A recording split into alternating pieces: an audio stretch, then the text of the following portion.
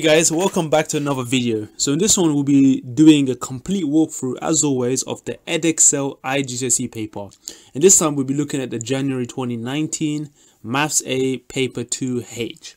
Okay, so I'm going to go ahead and skip straight to the question, but just as always you're given a bunch of formulas, arithmetic series, quadratic formula, which by the way some of these you should try your best to know by heart. Trigonometry, triangle formulas, 3D shapes and so forth. Thankfully, all the relevant ones are here. Everything else you can kind of figure out from this volume of prism or the quadratic itself. Anyway, let's go straight in, guys. Okay, question 1. So a plane has a length of 73 meters. Now the scale of the model is made of the plane, and the scale of this model is 1 unit to 200 units.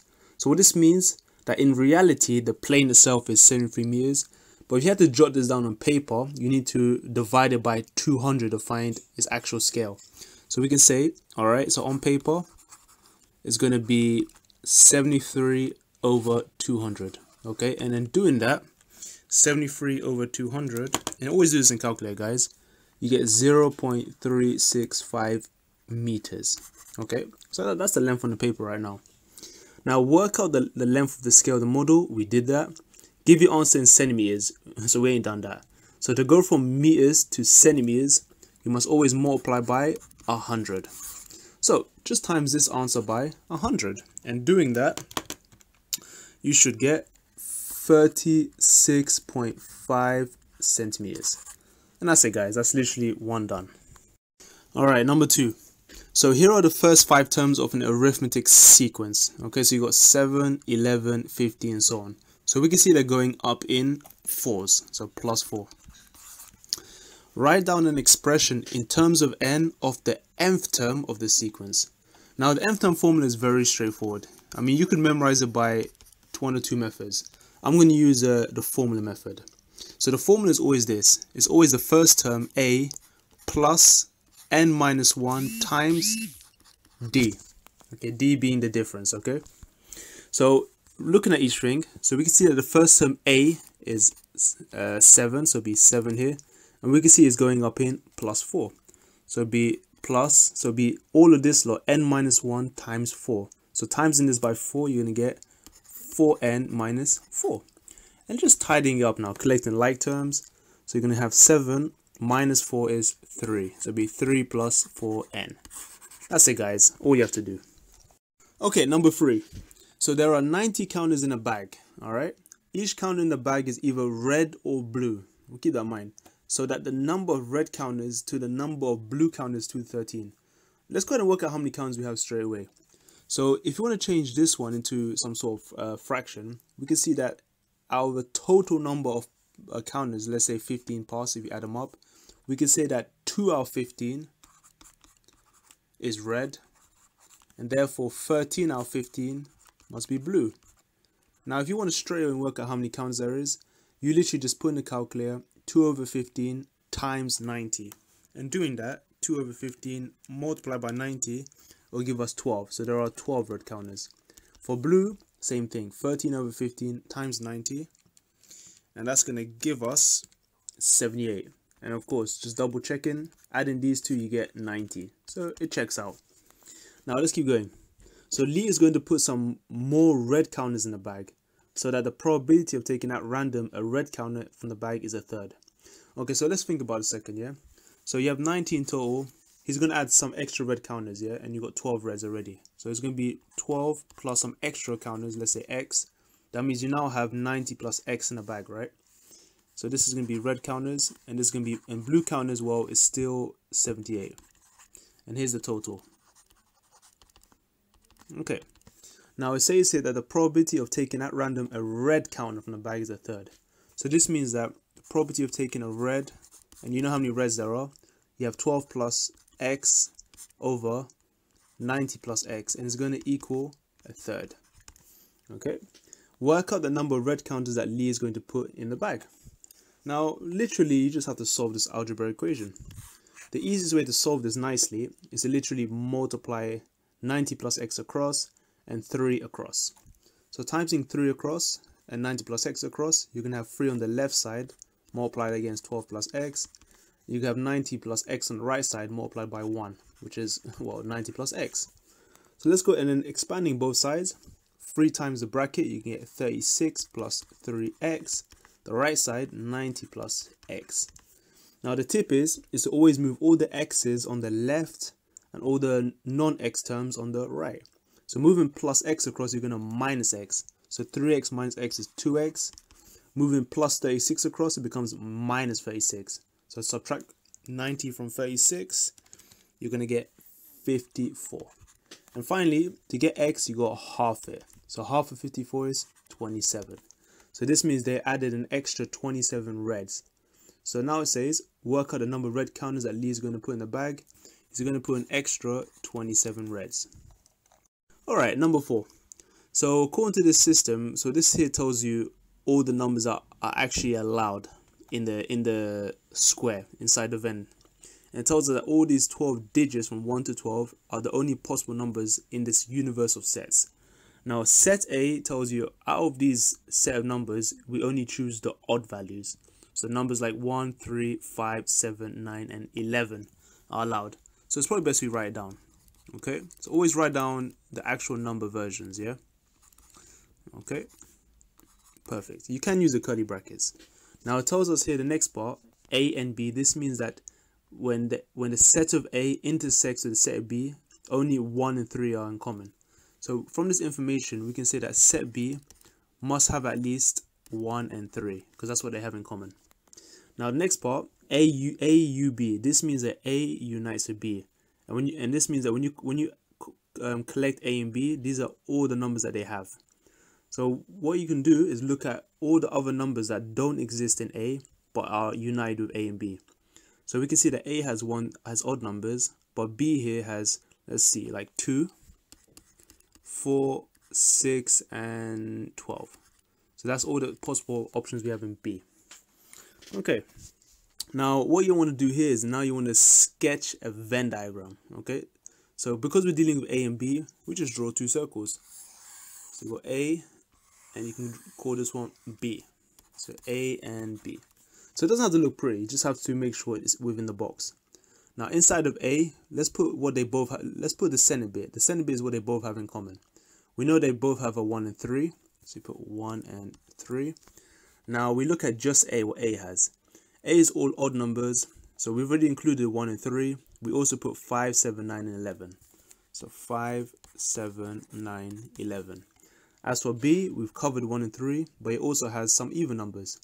So it has 2, 4, 6, and 12. Now we're not done yet. Now we're going to put the numbers that we did not include A, B inside, just outside the circles within the box. Because remember, this universal set is kind of epsilon looking thing, has 12 digits. So what do we not include? So we covered the 1, we covered the 2, so 1, 2, 3, 4, 5, 6, 7. There's no 8, so 8 goes outside. 9, there's no 10, 11, 12. And that's it, it checks out. So that's really what you do for Venn. You just want to see what numbers they have and literally just draw a nice sketch. Alright, number 5. So Calvin has 12 identical rectangle tiles.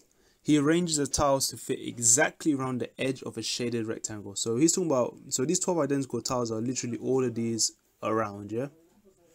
Now, as shown in the diagram below. So we've got 1, 2, 3, 4, 5, 6, 7, 8, 9, 10, 11, 12. Yep, just double checking. So, yeah, so work out the shaded area. Okay, so they all have, so we go look at it this way, yeah? So they all have the same length. So let's suppose this length, we don't know what it is. Let's just call it X, yeah? So we got X, X, X, X, X, X, X, and so on, yeah? It's always good to just label more, just to make it easy. Now this extra little shortened bit, let's call it Y, yeah? Let's give it another letter. Y, Y, Y, and so forth, yeah? So now we can say, and because we've got actual measurements, we can say, alright, we can say that the width of this would be 123 equivalent to X plus X plus X plus X plus Y. So you can see that a total of 4 x's plus y must be 123. Looking at the vertical, we've got x plus y gives us 67. So that's 2 x's plus y equals 67. Now we have literally a pair of simultaneous equations. If we can work out what this is, then we can literally figure out what the shaded area is. We'll get to that in a second actually. So the easy way to do this, you can look at both equations. Thankfully we have y's which look the same. We could just subtract this entire equation. So if you do that, you're going to have 4x take away 2x, which is 2x, y take away y, which is nothing, and you got 123 minus 67. So in your calculator you can do that and you get 56. And then to get x, you got half this. So half of 56 will be 28. So now we got something. And again, if you want to find y, just pick an equation like this one for instance and make y the subject. So to do that, subtract 2x across. You're going to have y equals 67 minus 2x. So plug in the value of 28 for x. So you're going to have 67 minus 2 times x, which is 28. And that'll give you your y. Put this in the calculator. So 67 minus 2 times 28, you get 11. So now we're almost done, yeah? So the point of this is that when you find these lengths, you can kind of chip it off here to work out the actual length here. Okay, we can see that let's just have a look for a sec. So we can see that if you want to find the height of this one, is going to be all of this x plus this x minus some y. Notice that this little bit is length of y. So we can say, all right, this x is going to be, what's x again? 28. This length is going to be 28 minus the y bit, which is 11. And 28 minus 11 is 17. So that means the total length here, let's put 17. So the total length would be 28 plus 17, and that's 45. So probably best we resketch this actually. Okay guys, so let's see. So it'll be 45 here. This is the shaded area. Now for the width, what do we have? So we got x plus x plus x plus x minus y, yeah? So x, x, x. So we got 4x minus y. Okay, so what's 4x minus y? You got, let's see, 4 times 28 minus 11. That's going to give us 101. Okay, and just checking if your measurements are okay. We compare it to the actual lengths. It's smaller than 67. So 45 is smaller. 101 is also smaller than 123. So it could be legit. Feels legit. Now to find the area, it's always just base times height. So 101 times 45. And that should give us 4545. So 4,545. And that's it, guys. All right, here we go. Number 6. So find the highest common factor of 96 and 120. Okay, highest common factor. To do this nicely, let's just break 96 and 120 into prime factors, yeah? So the method usually is to use a Venn diagram when you do this.